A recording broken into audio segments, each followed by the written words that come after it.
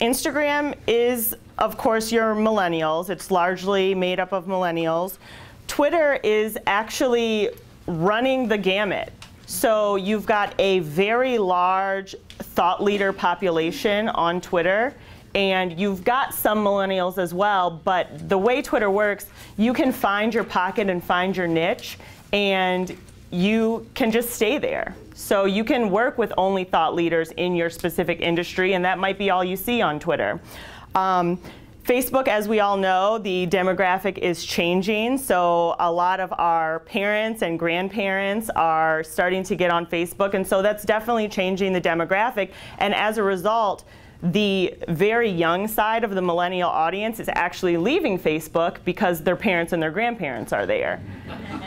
And so they're moving to places like Snapchat, and a lot of brands that want to reach out to millennials are getting on the Snapchat train because they want to reach out to those young millennials.